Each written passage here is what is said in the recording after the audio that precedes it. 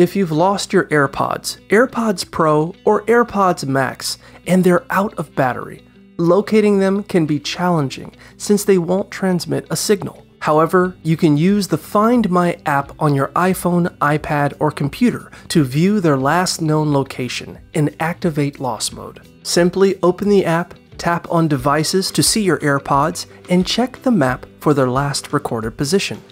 If they're nearby and have some charge, you can get directions to their current location. Always remember to check with customer service in places like stores or offices if you lose them. To set your AirPods to lost mode, follow the prompts in the app to enter your contact number. This way, if someone finds them, they'll be able to reach you.